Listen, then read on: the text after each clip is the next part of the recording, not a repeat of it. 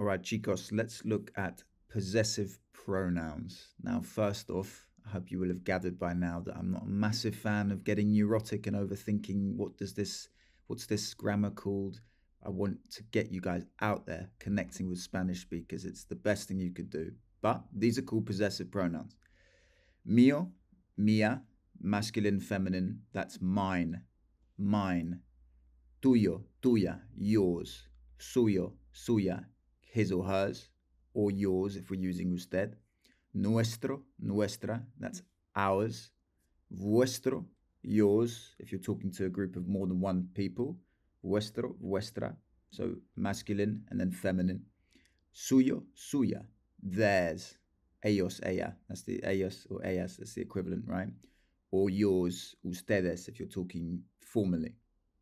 So they have masculine and feminine forms, and they're also in the plural as well, but we'll get to it. We're just going to get in there and we're going to figure it out. Mi casa, my house, mi casa. Very common Spanish phrase. Mi casa es tu casa, you know that one. Now, if you wanted to say the house is mine, it's going to be la casa, the noun, es, it is, the verb, ser, mía, mine. And you notice how it's an A on it, because the casa, it's the gender matches up with the noun. The gender of the noun here, la, it's feminine, so it's mía. So even though I am a man and I'm saying it, it's going to be mía because it's referring to the noun. So always remember that. It's quite easy to get confused, but it's always going to match up with the noun. And actually, if we go back one, mío, mía, that's the only one out of these that has an accent on. So another top tip to remember that. Right, tus tijeras, your scissors. Las tijeras son tuyas. The scissors are yours. Okay, and here we've got a plural example. Las tijeras, the scissors. Son are tuyas. So tuya, it's feminine, like the scissors, usually ends in as. Tuyas matches up with that. All right. So going back to this, mío, mía, tuyo, tuyas. So it depends on the noun.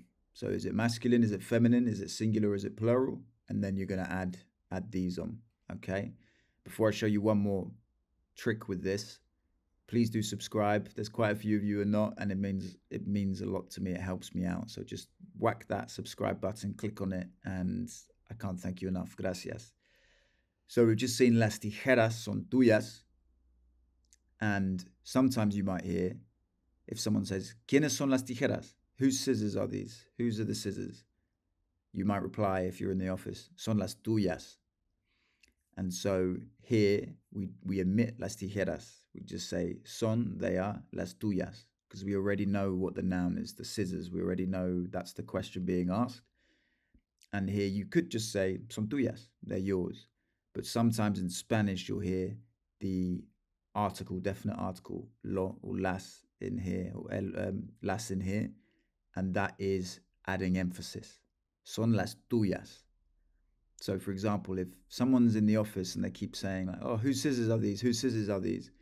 And you know that they belong to that person and they've asked it a few times and you're a little bit annoyed, you could say, son las tuyas, they're yours. Okay? So you might see that as well often. So just remember this table. Don't overthink it. It will come in time. Just put yourself out there. You're going to make mistakes. That's the whole point.